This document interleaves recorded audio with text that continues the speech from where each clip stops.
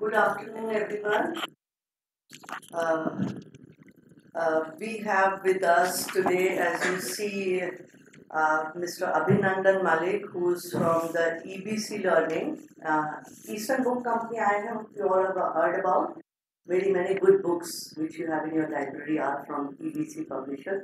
And as I understand, they are one of the oldest law publishers.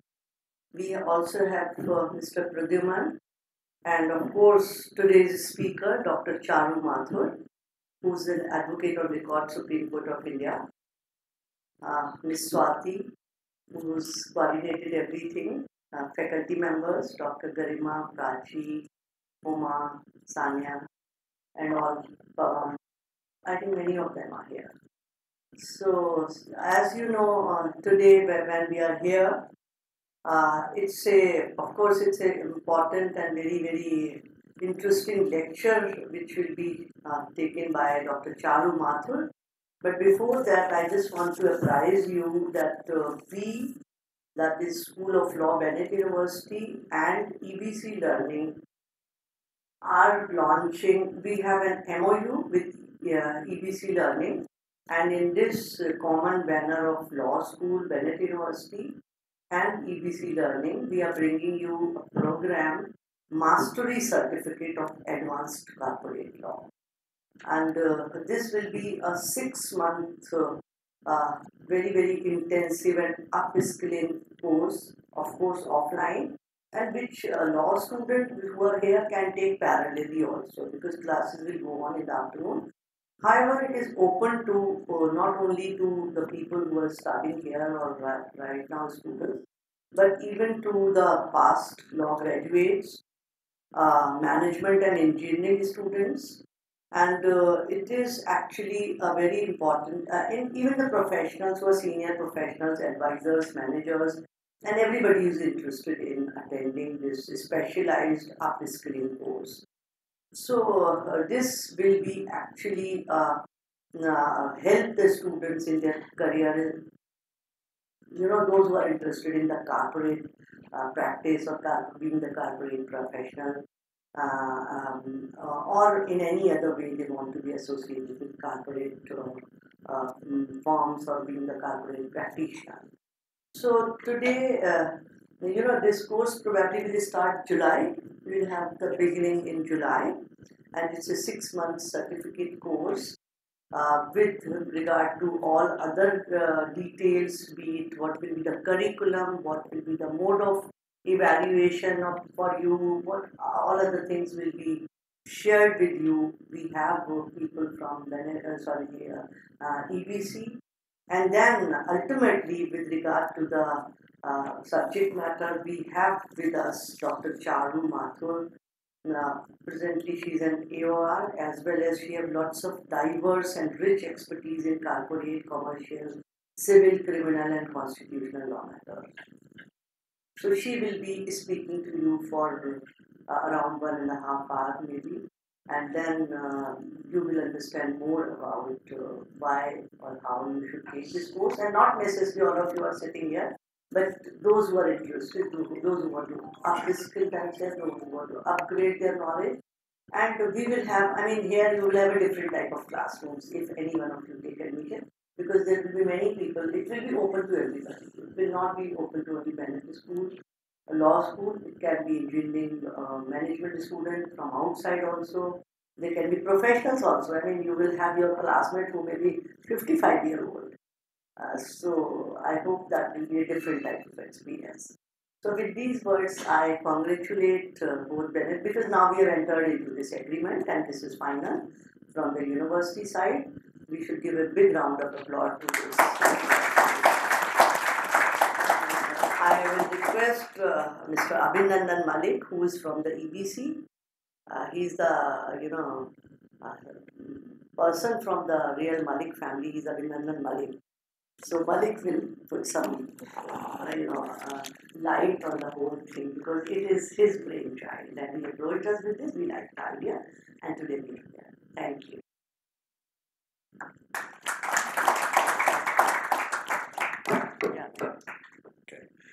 First of all, thank you, ma'am. Thank you for this very kind introduction. And welcome everyone. It's great to be here, and it's great that EBC has partnered with Bennett University to bring you this course.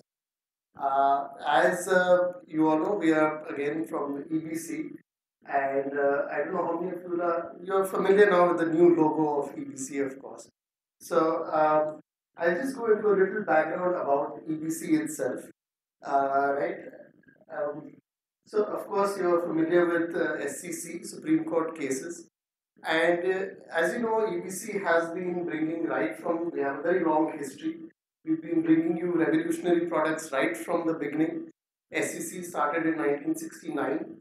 Mr. Surain Malik, he's actually my uncle, he's the one who started SCC.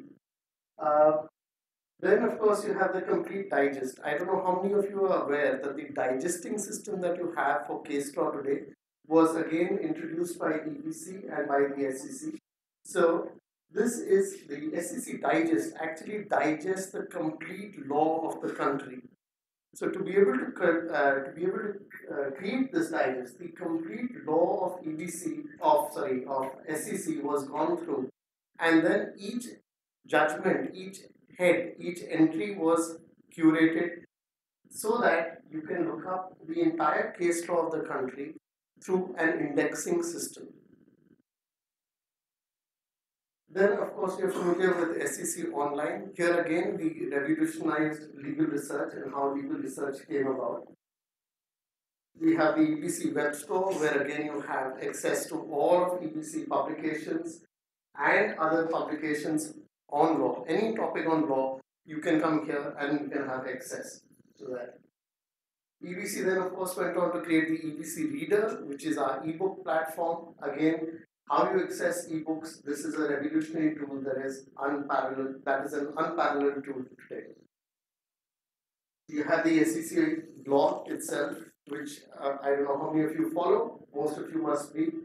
That brings you the latest in news, updates.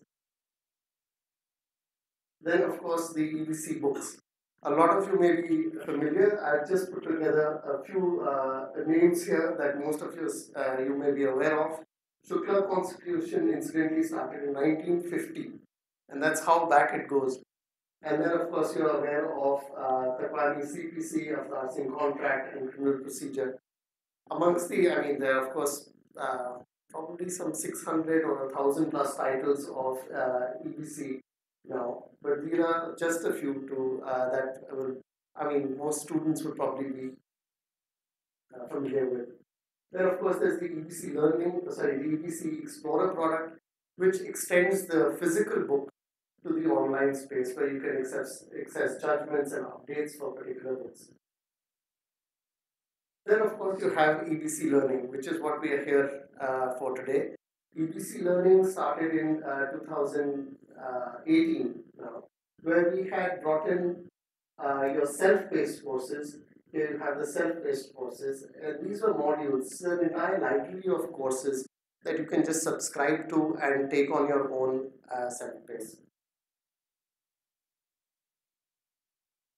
So what next? As you've already, the cat is out of the bag already. So we have introduced the EBC Learning Bennett University Mastery Certificate on Advanced Corporate Law. And this particular course is like no other that you have seen. The entire course includes 70 plus live on-campus lectures. So the lectures themselves would happen here on campus.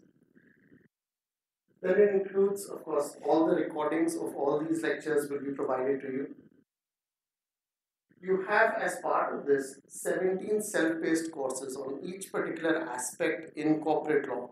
So you have these additional video materials, that is about 550 videos, more than 550 videos as supplementary material that is provided to you as part of this course. This is all, of course, in addition to the 70 plus classes that you would have. About 500 MCQ assignments, 15 ebooks and barracks that you would get, in fact more than 15 now, so this that you would get from the EBC the EBC Reader platform would provide you access to all these publications during the course. Of course, 100 plus cases that again, through the click of a button, you can access on SEC online. And then, of course, we have, in the end of the course, you get the mastery certificate, and of course, you get a recommendation letter based on your performance during the course. And then, in the end, we also then provide 100% placement assistance. That means we have tied up with placement partners, law firms, where we will introduce you to these particular law firms and help you get placed. That's it. Thank you very much. I'll now pass the microphone over to Dr. Charu Mathur, who will introduce you to one of the subjects that we will be covering in corporate law. So this is going to be a very preliminary and introductory class. I don't know how many of you have studied insolvency law. So this is just a little bit about the class, and then towards the end we will go through the syllabus a little more. Mr. Pradyum would take that on towards the end and show you the entire syllabus of the course and what we will be covering, and we'll talk a little more. Dr. Charu.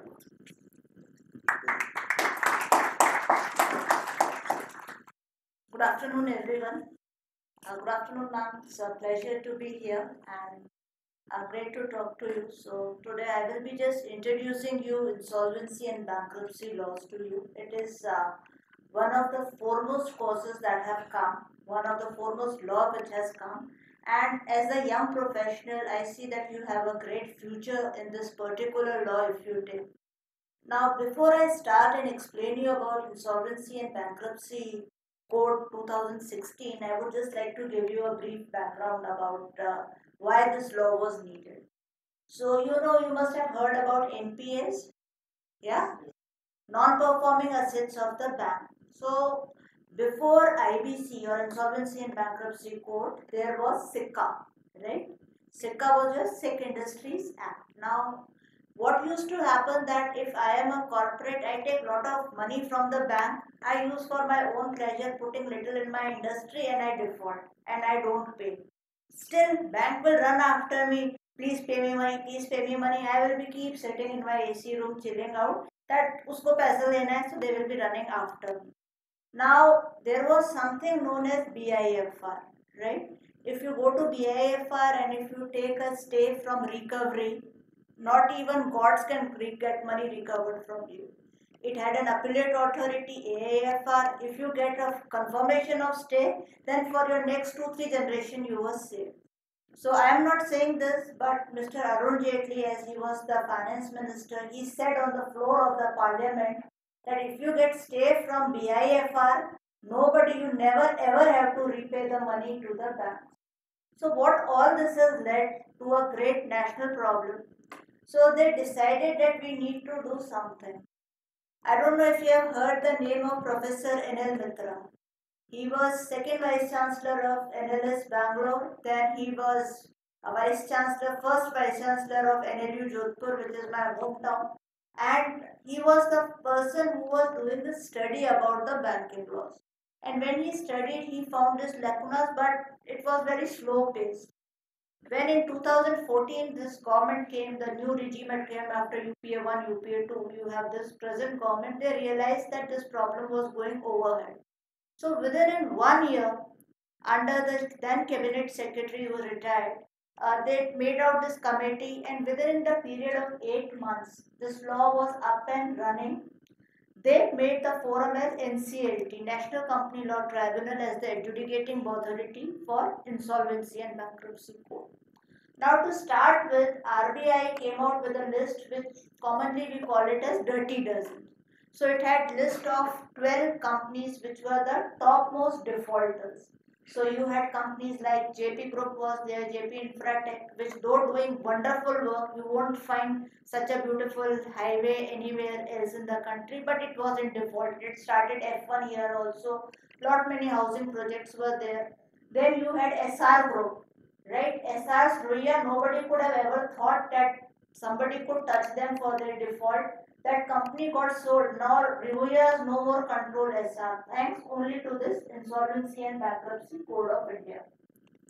So before this code came into being, it was a fragmented, you had certain provision for recovery of debt from individuals, certain way to take it from the partnership. it was very scattered. So this is a code. Why don't I say it as an act? Why do I call it code? The reason being, it codify everything related to that particular aspect of law into one place. So for all your insolvency and bankruptcy things, you go to this code. You follow this code. Now, once this code was there, it gave something very different. It was a paradigm shift from debtor, the debtor who was in the possession of the project. So, from debtor in possession, we moved to creditor in control. So, now instead of banks running after the industrialists, banks say, we seize this is our property, you get out, you are in suspended animation, you sit out, let us see if this can function. And remember, the objectives of IBC is that money should come back in circulation in the market, in the system. If I take a loan of 1,000 crores and I don't repay, that money get blocked, right? I am a bad management, I can't do anything. So you need to churn it and money must come. It is not that banks have stopped giving loans. They want to give it to far more people, far more ambitious, far more risky projects. But idea is that you should have the people in management who can actually be productive, who can return that money, who can take country to the greater heights. So it is not a recovery, it is not a civil court, right? Where you go and file a suit for recovery. It is idea is to maximize the realization of the asset value of the company. Now, this one code, it has made the huge difference in the ease of doing business. This index comes out how friendly a country is to do a business. So this one code made India jump almost 60 places. Yeah, this is a country where as a foreign investor I will go, I will not be stuck, I will be good. So this is one thing that has helped. Then you need to remember that in this case, NCLT is the adjudicating authority and NCLAT, National Company Law Appellate Tribunal, is the appellate authority. Up till now, NCLAT had only one bench, that is at Delhi, but now it has one more at Chennai. So, incidentally, on the EBC learning in 2016, this act had come. I think in 2018 only we launched, or 2016 December it had come. Before it became functional, our first edition on the essentials of insolvency and bankruptcy code is there. So what I suggest you, and in all sincerity, that you must go and watch that course. It is to give you a difference.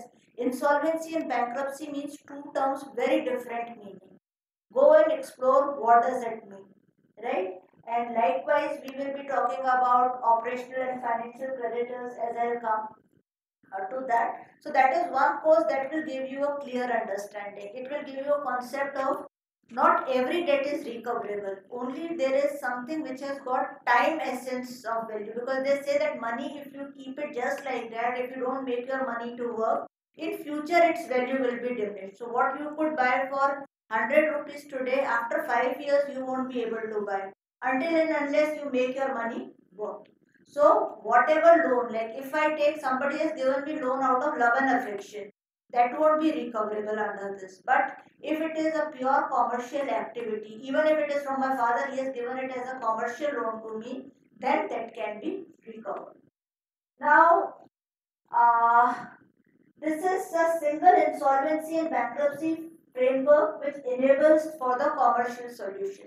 So now even when I do a business, I have to assure that this is a business which will be fruitful. If I don't perform, I have a sword hanging on my head, then government will come or some creditor will come, take me to NCLAT or NCLT, and my business will be taken away from me. So you are under pressure to perform, right? You cannot sit ki it's my father's shop, so I will sit aram se. You have to work hard to make your business succeed. Now, if there is a genuine business failure, see, not every business succeeds, not every idea succeeds. So it gives you a fair second chance also, right? It gives you a chance to present a resolution plan, how you can go ahead with it further. And when you will do the course, you will realize how to draw the resolution plan and how to draw the information memorandum. Like, it has got a beautiful architecture. If you ask me, then this is one code which gives you a lot of See, why do people not succeed? Because the information is not shared equally.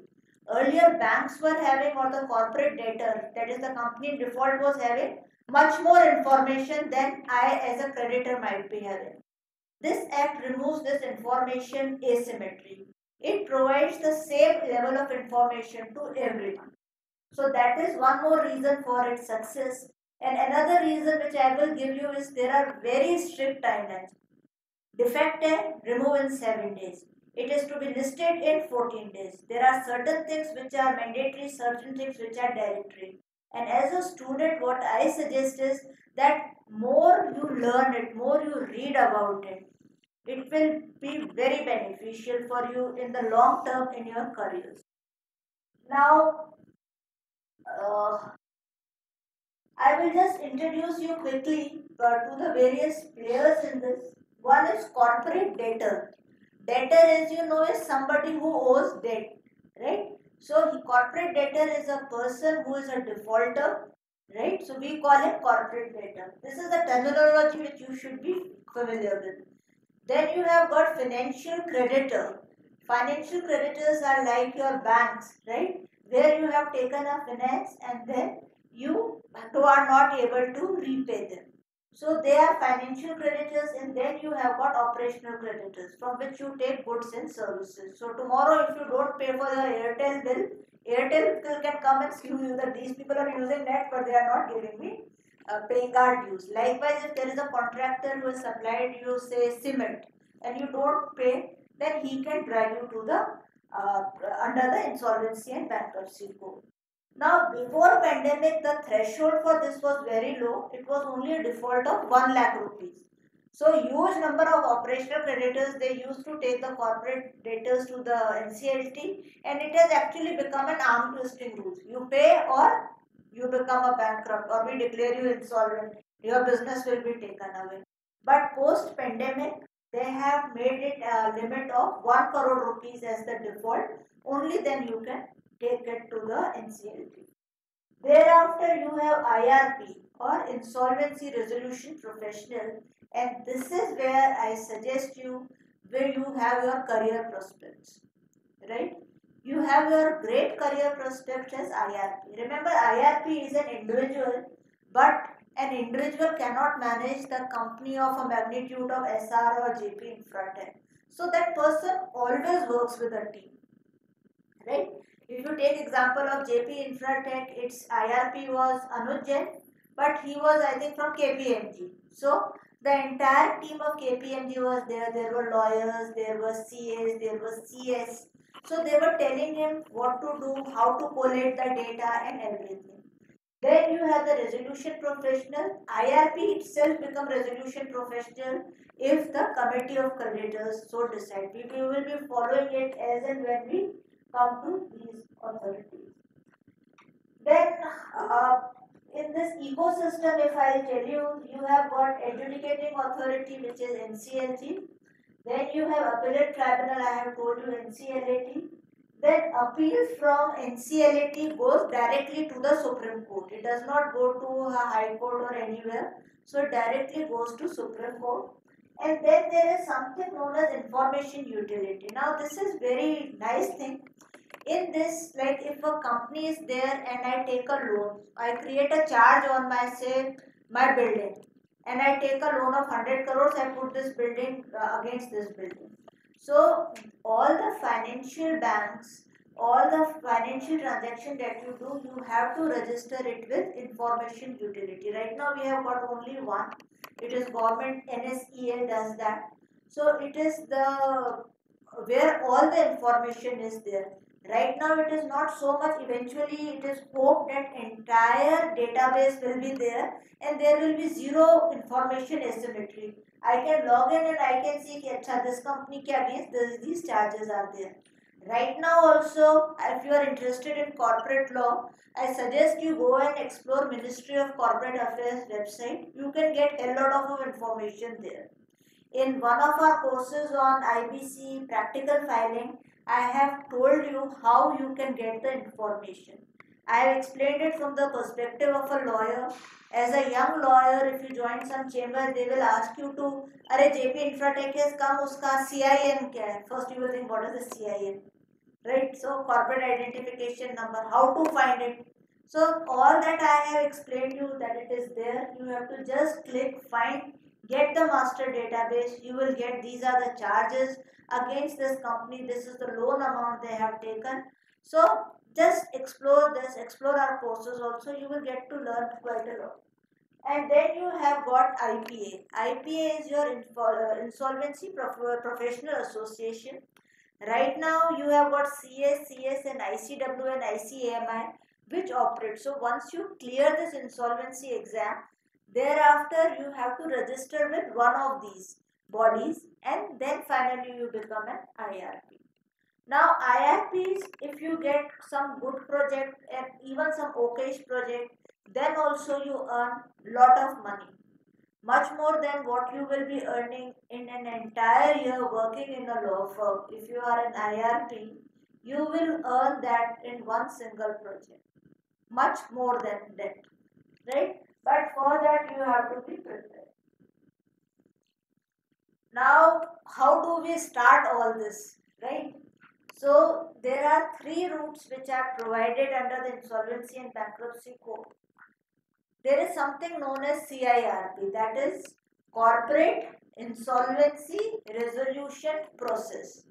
So what does CIRP do? We find there is a problem, how to resolve it. It is not saying R is not for recovery, R is for resolution.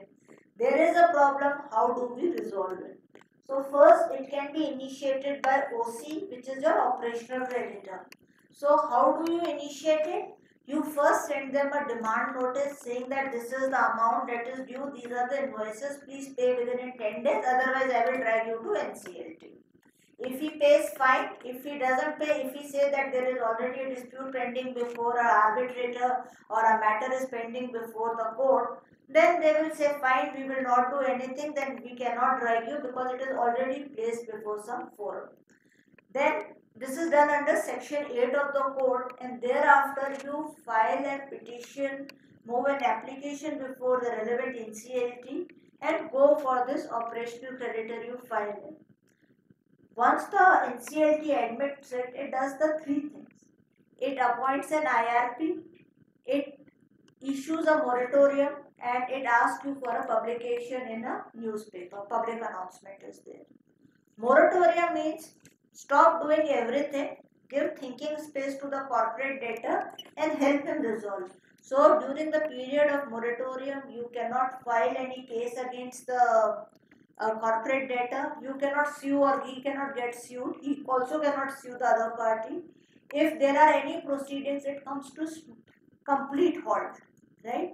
And you get a time to think how to resolve this issue.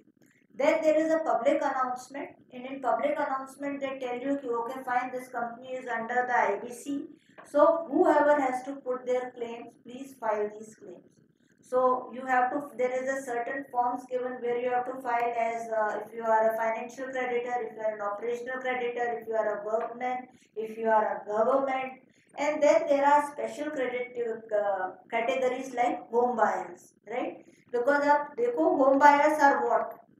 They are, technically speaking, they are not providing raw material to build their houses, so they are not operational creditors. They are not providing you loan to build their houses. They are giving you money to build something for them. So when initially the first case of JP Infra had come, so home buyers said, where will we go? So they put them in the residual category. But after subsequent amendment, home buyers are taken as financial creditors. It is a separate class, and there they have given a separate classification that at least 100 home buyers should move. Because cases had come where the entire real estate project has come to a halt because one person has moved to the court saying that stop this process. Only 2 days back there was a decision by bench of Justice Ellen Rao and Justice Gawai where they said that the approach of NCLT and NCLAT was not proper when the builder is saying, I will finish off this project within the period of 6 months, please don't do it. So what they have done is they have allowed this prayer to complete this project, which according to me is a very sensible one, but that is totally dehoes the rules and code and regulation. Moving on to the financial creditors, your banks, etc., they can take you. Now, financial creditor has got something very powerful. Generally, big companies, they take loan from the consortium of banks. See, suppose there is a 1,000 crore loan which say SR had to take. So not ICICI won't give 1,000 crore to one entity. So what they will do, 250 from HDFC, 250 from SBI, 250 from this and that, and they make this. So in financial creditor, if I am ICICI bank, there is no default on for my part of loan, but that person is defaulted on SBI loan. So even as ICICI bank, I can take them to court and say declare them as insolvent. The idea is before the companies fall into the stress of this financial distress, you should try to remedy it out. Right now, companies facing as they are not able to service 250 crore ka loan of SBI. Tomorrow they will not be able to service 350 crore loan of mine. So what I have to do before that situation comes to me, I take them to NCLT and we try to resolve it. And the third is its corporate applicant. Sometimes corporate debtor also know I won't be able to pay. So they say ki please declare me as an insolvent, liquidate my company, and whatever is there distribute because I have defaulted. There is a specific definition of corporate applicant under the code. You can again visit our course and you can have a look. Now you can have a vast career as insolvency resolution professional. So right now the path for you is little difficult because it requires lawyers to be of at least 10 years of practice, CS of 15 years of practice. But there is a way out. Government of India under the Ministry of Corporate Affairs has come out with a program called Graduate Insolvency Program, where only people under the age of 28 years can be part of that. And it is an expensive course. I think 10 lakh rupees per annum is the fees. It is a 2 years intensive course on IRP, becoming an IRP. And you take that course, it is a highly competitive course. You take this, you become IRP, and you will be one of the youngest. So lot many people are doing very well who have taken this route also. But even if you don't get this route, yet what you can do is, as I have told you, IRP is an individual, but he cannot function individually, right? So he always require a team. Likewise, for a lawyer or a law firm, they also require a team. I'll just give you a small example. Again, I have given in our practical filing exam course. See, you have to fill in the details. Ki itti default thi, itti default thi, itti default thi. And if it is not meticulously changed, instead of 523, if you write 532, entire thing goes wrong. There, where they require your help to see that everything is filled properly. You have to check where is the registered address. You have to look for large case laws also. Now, cross-border insolvency is also triggering in. Group insolvency is there. Then there are pre-packs which are coming. So it is an ongoing developing field. So what I suggest you is, this is the one area where you can have a niche over your peers, right? So even from your career perspective, insolvency and bankruptcy code read in tandem with company law, along with your RBI regulations and SEBI regulations, it will be highly beneficial for your career. And then of course you have got as a liquidator and valuer. For valuer, they have a separate exam. So if somebody is from the accounts background, somebody can understand the numbers. So being a valuer is also a very important component, that you value the company. What is the value of the assets when you liquidate it? How do you distribute it amongst the various other people? So you have this as another career option as insolvency profession. Now, I think this is all from me regarding the insolvency and bankruptcy code. Lot many judgments have come from the Supreme Court. If you want to read one judgment, I suggest you read Swiss Ribbons judgment by the Supreme Court Justice Nariman's judgment, Justice Rohinton Nariman's judgment, and it will give you the entire background of EBC. And one of the earliest decision was of Innovative Industries versus ICICI Bank. These are the two cases that I recommend you read, irrespective of whether you want to pursue career in insolvency laws or not. And now I think I'll pass Bennett to Pradyum to explain about the course.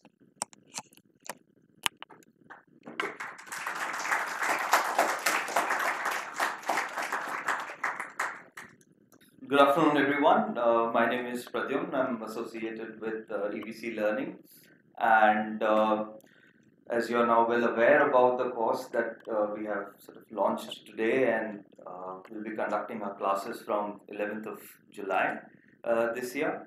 So I'm basically here to talk you through the syllabus, the pedagogy, how we have curated this course, what all we are covering, and why it is completely for your benefit only and for the other people who will be subscribing outside the university. So the basic two tenets or the two pillars at EBC Learning or any of the courses that we do is that the hallmark is, number one is the rigor, that all our courses are quite rigorous, and the second is comprehensive. It doesn't, so what we are trying to say here is that it doesn't matter that from what level of learning that you are. Everyone, some of you may be first year students. So depending upon at which level of learning you are at, right? So that absolutely is not a bother, right? Because the course that we are bringing you will take you from the basic to all, to the advanced level. So when we call it as a mastery certificate, what we actually mean here is to provide an absolute mastery over the content, right? And generally in a law school setup or otherwise as well, when you're trying to learn the subject from the bare act, etc., what do you get? You generally get a basic understanding of the subject, and then maybe you may have read up on some important case laws that are important, and then most likely in your examinations you try to apply those case laws and sections to fact problem, and that is it, right? And many of you may have realized by this time when you're going to your internships, it's a completely different experience, right? And so that means the reading of law, or as one of my professors used to call it as the doing of law, is a completely different experience, right? So what we bring through this course is that bridge of reading the law and doing the law, right? And that is very important, right? So we take you from an elementary level of just knowing and understanding the law, and all the way of all the practical things that needs to be done. For example, Dr. Mathur was talking about all the paper work that needs to be done, how it needs to be filed, right? So all of those are practical processes, or pretty much I can say your bread and butter when you'll be working at a law firm, right? Most of the times when you, I don't know about you, but when I sort of look at a law office or been there as a law student myself a few years ago, right, I would find that it's a very disorienting experience, that whatever you have studied in the classroom is a completely different ballgame altogether, right? So with this course, we're trying to bridge that entire experience. So what this course gives you is sort of not only the replication, but something more than what you actually learn at an internship, right? Rather than, let's say, going working at a law firm and asking for internships and asking questions, okay, how this needs to be done, right? You pretty much would have hands-on training while doing this course and learning and understanding, okay, how a particular thing needs to be done, right? So now I'll quickly, run through all the 74, 75 sessions that we have planned, and would give you a basic idea about what all things you are going to learn and how it is going to benefit you as a career, benefit you as a student as well as working corporate law professionals at a law firm, or not only at a law firm. If you decided to join as an in-house counsel, if you decided to work for a bank, if you decided to work for a big four in some form of consultancy. So how all of it would, this course would, lead you for the next big thing in your life, right? So we start here with some sort of a basic understanding for for legal methods or some sort of a corporate law method class to orient a lot of students who will be joining not from law background, but even if you are from a law background, sometimes we do get our basics wrong, or perhaps we don't have that quick acumen to apply our basics whenever we want to. You know what a Ware Act is, you know how to use an SEC, right? But how do you use it quickly, fast enough, in the crunch timing, right? So you can understand a particular matter is listed, right? And a thing needs to be done, let's say within half an hour, right? Or something came up at 8 p.m. Next morning is the hearing when you're really burning your midnight oil, working at a law firm or with your independent practice. How to do things fast enough, right? How to navigate the law is one of the important things that you learn. So even when you graduate, one essential skill that you graduate from a law school is try to understand that what is where. It's not important to know all law, right? But it's most important to know where law is present. So if you can hear your client's problem, right, when a client's coming to you and talking to you, and then if you can quickly navigate even within your head that, okay, this is where the legal solution lies, right? This is like pretty much half of your law degree done there, right? So trying to sort of build on the foundation that, okay, these are the things that are important. So if you say corporate law, what all is necessary, the Ware Acts, the rules, the regulations, looking at the SEBI master circulars, looking at the insolvency rules, the code, right? Looking at the Competition Commission of India. So what we have put together here is it's sort of a comprehensive course on corporate law, touching upon each and every elements of it. So it's not just company law, right? So here we have, the elementaries of company law, the practice of it, and along with it, you have processing of M&A transactions, competition law, you have insolvency law, and to end it up with CSR. Right. So what you are getting here is not some sort of a jigsaw, but each of these classes, as they have planned, would flow from one part to another, right? And there are a lot of things which are ancillary in nature, which we are generally not applied in terms of the skill sets which you are expected to. But not everyone is sort of great at it, or perhaps wouldn't have acquired it. Some of the professionals, and this is talking with experience, take somewhere around 10 years to master some of the basics of accounting, right?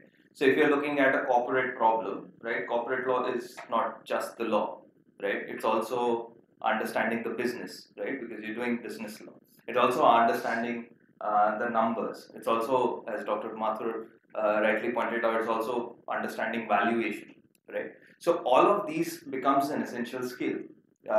Drafting, contract drafting. People have acquired these skills over 5 years and 10 years of repeatedly doing it. So we're going to be having people with enough experience, top people who are doing this day in and day out to deliver this course and content to you, right? On top of it, we have people who have written books with EBC. For example, Tarun Mathur, Arman Patkar will be taking insider trading. So all of these people have established themselves in legal fraternity. They are distinguished names that you can, some sort of a, legal celebrity status. You can just simply Google them. You'll find a Wikipedia page on them, right? So all of these people are part of this course. These would be the faculties who will be taking these sessions, right? So now I'll quickly go through the important modules or the subparts and how we are doing it. So we'll start with corporate law methods, as I discussed, and then we'll go to the evolution, foundations, essential concepts of corporate law, right? Where we're trying to build up some sort of a historical as well as the contemporary sequence that what is at the bottom of things, right? Company law, contract law as a series of contract, right? And then we'll, from that sort of a premise, we would build on to corporate contract drafting, right? Mr. Badrinath Srinivasan would be taking it. He's been, drafting contracts, teaching corporate contracts for more than 2 decades now, right? So he will be the facilitator for the corporate contract drafting. Then we'll come to the choosing of an entity, registration and incorporation, where we're trying to look at, okay, fine, you've understood the basics of corporate law, but how to go about it? What sort of an entity you want to register? Do you want to register as a partnership? Do you want to register as a company? How do you go about it, right? So here again, all the practical aspect of things are covered. That means, tomorrow if your client comes to you and say that, okay, I want to open a company, right? Any sort of a quick solution. So what would you do? Do you know how to open a company, right? So all of that training, that all the way from registering a company till the processes of winding up or insolvency or even merger control, where there are elements from insolvency, merger and competition law would be covered. Now, of course, by the end of the course, you may find some portion as more interesting and relevant and the place where you want to build your career in, right? Not everyone who is doing a competition law practice would do like an insolvency practice or a merger practice. What we're trying to do here is that teach you the basics. Along with the basics, all the the clinical aspect of things, what all filing needs to be done, how they need to be done, where things needs to be downloaded, which form need to be submitted, how it should be accessed, right? So all of those aspects are covered. So for example, here you have incorporation of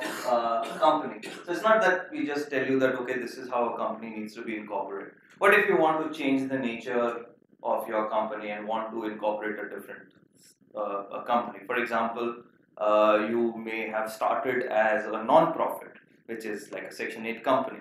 But after a while, you sort of realize that no, this can be something profitable. This is business. This is not charity. Now, how do you convert that non-profit into a private limited company? Right? What is the processes? Which forms needed to be filled in? What needs to be sent at the corporate affairs or to the ROC? Right? So all of those things are sort of embedded in this course, and you are learning all of those things not by that the facilitator is going to come and tell you, okay, you do this. What is sort of embedded in this course is also the assignments. So it is learning by doing. So all of those things which are sort of communicated to you. So for example, basic, you've been taught, okay, this is how you convert a cooperative society into a company. A possible assignment that would be given to you is, okay, can you convert a non-profit into a company, right? So there it's a completely mock-up of all the exercises that you have to do, go through the entire checklist. Okay, this done. These are the elements that needed to be filed. This is how the articles needs to be changed. What is the nature of it, right? So it is all about practical doing, as well as the learning that you have from reading on the basics of company law, right? For example, you have a class on effect of pre-incorporation contract. Let's suppose you just started as a Facebook or a Twitter page, right? And then you entered into some contracts, or you are a micro celebrity on TikTok or an Instagram, and then decided to capitalize on something and become something big. I mean, a classic example is Rajnikant versus CID jokes, right? It started as a page and then it's a full-blown company. Now, things happen. Now, if you entered into contracts with a lot of parties, and then how do you go about it? How do you ratify it, right? What is their validity? How you are going to incorporate into the framing of the company? So, I mean, that's the section on choosing the entity. Now, one of the most important things is that a lot of law students, even if you are doing your BBLLB or even BLLB or just a 3-year LLB course, the problem is that a lot of people don't know how to look at a balance sheet. They've not seen numbers, right? And as I said before, learning about the business is also not just understanding the sense of the business activity, but also you need to find out what the numbers says, right? So how do you navigate it? So we have Finvox Analytics, a top financial firm based in Delhi.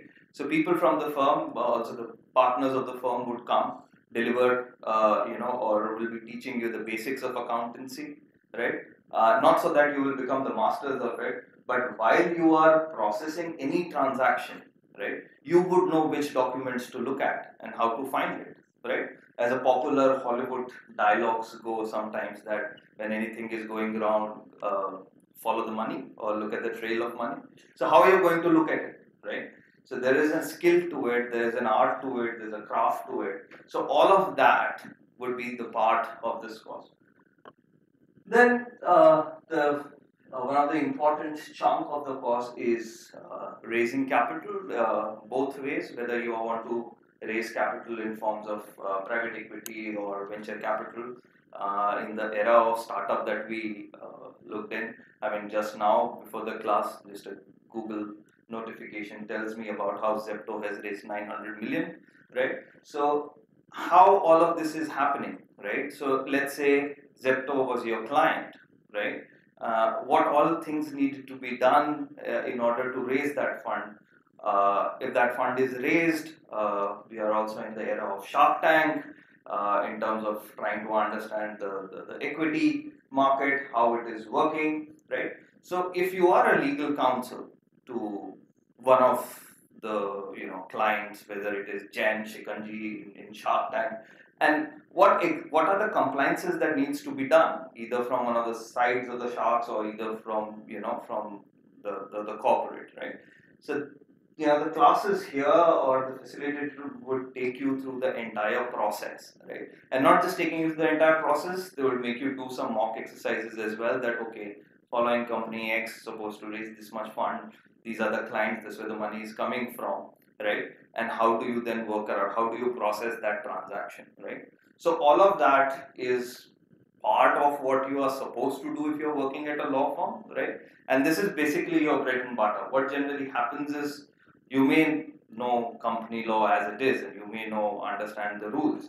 What bonus you get here is that how do you apply that, right? So there are three facets of it. So there is your bulk of legislation or even delegated legislation, so the rules, regulations, whatever. So you know where the bare law is written. Then you have judgments on the other side. And the third is the practical side, that how do you sort of merge both of them and actually do process or in some sense push the papers, and how you are going to do it, what is the nature of it, what needs to be done, where needs to be filed, how the negotiations happen, while negotiations are happening, what all things that needs to be taken care of, right? So that's from the side of the private equity and venture capitalists. On the other hand, if you're going for an IPO, right, some popular ones, some unpopular ones, for example, you must have seen what has happened with Nika, you must know what has happened with Paytm, and let's not talk about LIC. Okay, so the reason is that all of this is happening, in terms of the optics. What do you see? There is a gong has been rung and then some numbers put in, right? But what is that entire process? What's that background that goes into, right? What is how you are going to draft a DRHP, which is draft red herring prospectus, right? What are the important elements and essentials that you are looking at when you are reviewing a DRHP, right? And looking at DRHP not from just one angle, you may have to look at the place you are working at. So if you are working for an underwriter, you would have different priorities. You're working as an in-house counsel for the company who is going for the IPO. You have to look at different things. If you're looking at, if you're working at a law firm who is processing that transaction, you perhaps have to look at the different things. Now, all of this that you're doing, your fundamentals of contract, your fundamentals of company law, your fundamentals of applying those judgments, keeping that, the array of things in mind becomes very important, right? So what we are trying to do here is that bring all of that practical knowledge of processing a particular transaction or any transaction, right? And making that knowledge available to you. So tomorrow, if you're going for an internship or even if you're looking for a job, you go and ask any of the person, or the person asks that, okay, what do you know, right? So you can very proudly say that, okay, I know these processes, I know, right?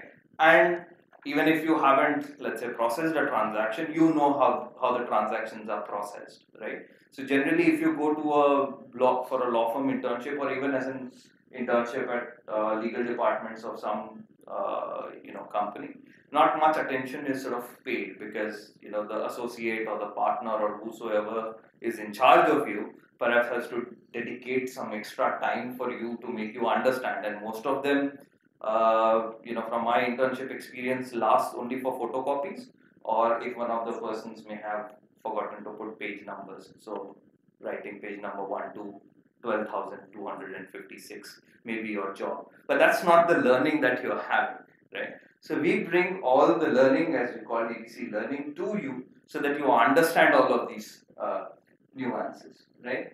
Then not just only from the sides of the lawyers, because also from the sides of the CS, there would be CAs involved, right? So all of that compliance processes, right? So understanding the litigation bit, understanding the compliance aspect, understanding the law, and both in terms of the judgments, in terms of the legislation. So that synchronized energy is sort of the hallmark of the course. Now, similarly for raising capital, we're also looking at debt financing, right? In a similar light. On the other hand, we are also looking at the duties of the directors, things that are happening at the managerial level. Many of you may are familiar with a series on Hotstar called Succession, I guess, right? I'm very sure like 80-90% of you wouldn't have understood all the corporate aspect that goes behind it, right? So if you've gone through this course, I think I'm pretty sure you'll get 100% of it, right? The reason being that the transactions are being processed, what are the things that are coming in, right? How they're going for a debt financing, right? How they're looking at a term sheet, how they're going for a shareholders agreement, right? At the same time, looking at the responsibility of the promoters, looking at the duties of the directors of a company. They're anyway walking on the eggshells all the time while looking at various liabilities that they can walk up to. So if you're a legal counsel of a company, your daily job is just to tell the directors of any of the decisions that they are taking or any of the meetings that are happening, that what can be done, what cannot be done. Right? Whether a meeting is happening, you're stuck in the traffic, can you be the part of the board meeting on a phone call, right? And whether that is legal or illegal. So all the fancy things that you may have heard on Boston Legal or on Suits or on Succession, right? Half of the things, if you are going top of your head, because that's the bread and butter of a corporate lawyer, learning and the knowledge of it is all here, right?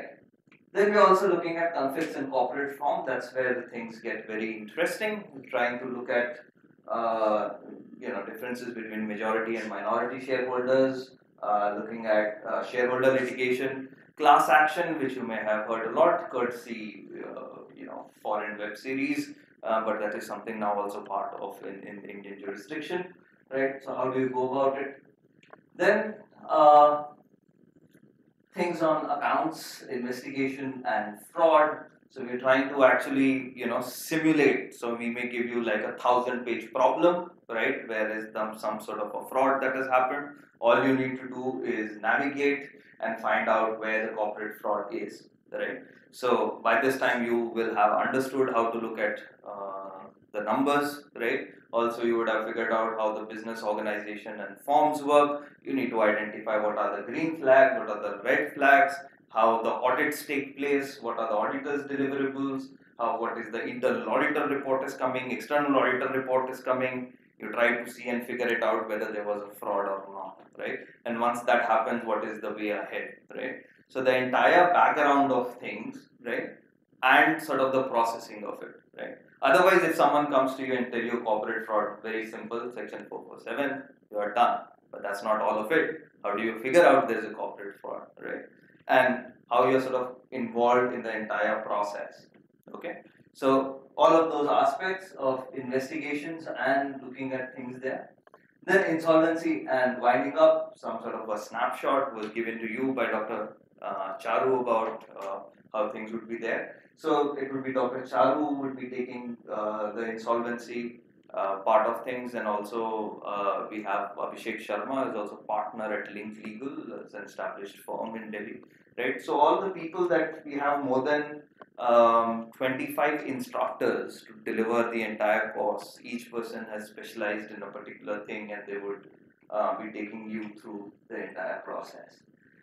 Then we come to last two things which are most important. One is competition economics and law. So sometimes we talk about competition law, something that You may be aware of a lot of things that are going on with Amazon, Reliance, and Future. For example, also the permission had to be taken when it comes to the Vodafone and the Idea. We're trying to come together. So it's not only knowing the competition law is not enough, right? Understanding the competition economics is also a greater importance. So as I said earlier, I'm just sort of reinstating it again and again that we build your knowledge all the way from basics. So if you don't know competition, like how it works, the economics of it, right? So we would, go, take you from that process, understanding the nature of competition, how it works in the market, what is the relevant market, right? And then you will be able to master the competition law. Similarly, on the merger side, which is the mother of all unit, right? Because this is where all of it that you have studied before comes together. Most of the work that is happening in the law firm today is related to mergers, right? That means the processing of the transaction. A lot of things that you would have to do as an A0 or as an A1. I don't know how many of you are aware of this lingo, which is popularly used in a lot of law firms today. A0 means as a fresh graduate, you join a law firm as an associate 0, right? Where practically you don't know anything, right? But the point is that you need to be a smarter A0 or a smarter A1. And how do you do it? Is that all your daily chore at a law firm or anywhere would be due diligence and trying to do that over and over and again. It is basically a process of looking at whether the things are in order or not. What are the documents that are required? Just sort of a check. So making you go through this process or making you do due diligence over and over again through this course with the assignments later. All of these classes would have an assignment attached that is for you to do and learn from them, right? And a feedback would be given to you by the faculty and the instructor, right? So here it is just not about the mergers, also about looking at the hostile takeovers, also looking at merger control where the competition law and merger sort of meets together. Also looking at mergers from all aspects, right? From the taxation aspect, you have to look at it. You also have to look at it from the human resource aspect, right? We don't know whether Parag Agarwal is going to be fired from Twitter or not, right? So how that thing is to be taken care of, what is the exit deal process, how all of that things come together once an acquisition has happened, right? What are the legal routes so that there is no liability on any one of the parties, right? So all of that you will be able to navigate and you will end with corporate social responsibility. That just doesn't mean some sort of an ideal, but actually going, all of you would go through the process of drafting a CSR policy, and which is quite a niche area that has developed, and a lot of jobs are coming out of the drafting of the CSR policy. This is one of the areas where it's lucrative. A lot of people, there are less people with the skill sets required, and there is a huge demand. Then, just to quickly add on the assessment criteria and scheme, we will sort of take you through all the process, all the assignments that you will be submitting, whether it's a big assignment or a minor assignment, and all the self-paced learning courses that are part of the course. So what you have to do is at the end of the term, you may appear for a viva or a written assignment, right? While we are also, you can choose your area within corporate law and decided to write a paper. Otherwise, the pre and the post-class assignments that you would have is that every class that you are going to attend, it's mandatory for you to submit a reading note. So that's how we ensure that you have read, you have watched all the relevant videos, right? So the support system that you have here, it is not just these 74, 75 live classes. As Abhinandan already presented to you that we have more than 550 plus video support. These are small capsules of videos, so make you understand the basics of it, right? For example, if you are going to a class of contract drafting by Mr. Badrinath, you have an entire course, pre-recorded course by Mr. Badrinath, and you would go through that entire course and would learn the basics, right, from the self-learning. and then you go to the class and then have your doubts sort of sorted by him, right?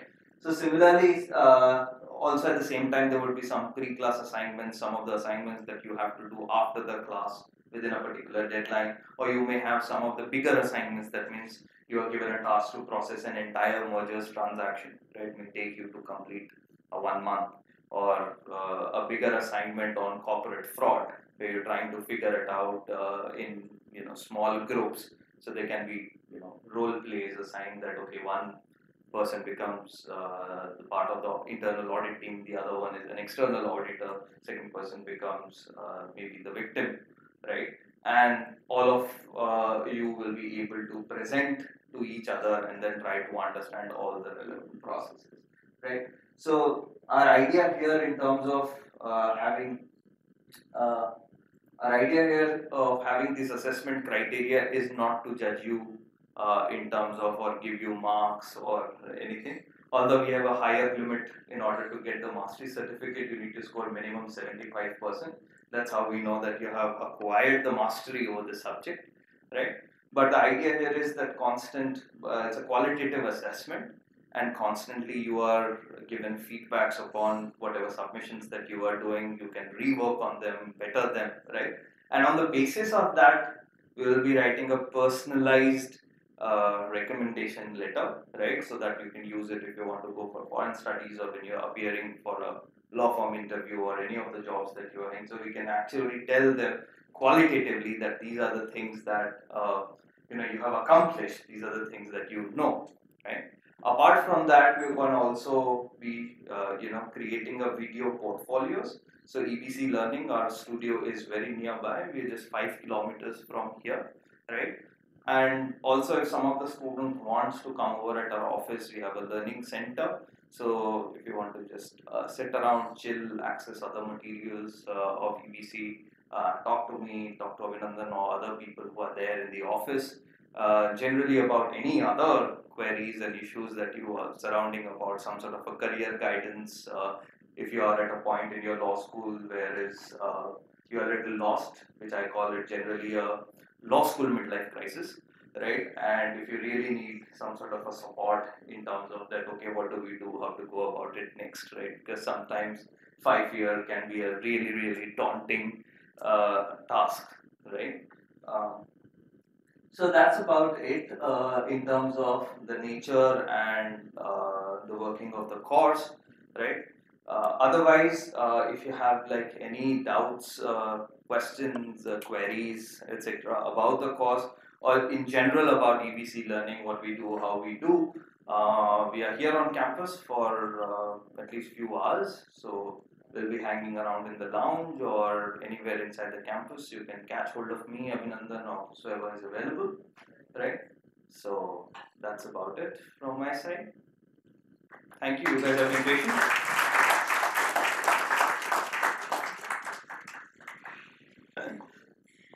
I am actually interested in pursuing a career in corporate law, and I haven't had any corporate internship as of yet, but I want to go in for that and explore that side as well. And I think today's class was a good introduction to insolvency law. I haven't studied that yet, and this course I think would be a great help to pursue that in a manner. Yeah. Right. Thank you for the appreciation. But another thing is that, like, so a lot of you may be in the same problem that, or facing in the sense that you want to build a career in corporate law, but never had the exposure to a corporate law firm, right? For that, as you could have seen in the previous slide, we do provide 100% placement assistance. That is not just only placement, but also internship assistance. So while you are, doing the course or after the course or, duration of it, so we have some of the placement partners, internship and placement partners listed. So, and a lot of them are also coming and delivering this course and teaching you. So it would be a great opportunity if you are taking this course. One of those people may think, oh, this person is quite bright enough, quite on to the task, right? And they could take a queue up for the internships, and later on that would result in PPOs, right? So that would be as an added benefit, because we do believe in providing you again the comprehensive and the rigorous training to things. Yeah. So the fees for the course is 85,000, right, for the 6 months. And if you're a Bennett student, you don't have to pay for the hostel because you're already stationed here, so the classes would happen here. So you'll have the course would run for 6 months, and you would have access, as I said before, access to the cases on SEC online. You'd have access to somewhere around 20 books on EBC Reader that you can see, and all the video materials and also the live recording. So fees would be 85,000. And as of now, there's an early bird offer, so you can, so there's some reduction. So try to log in as soon as possible.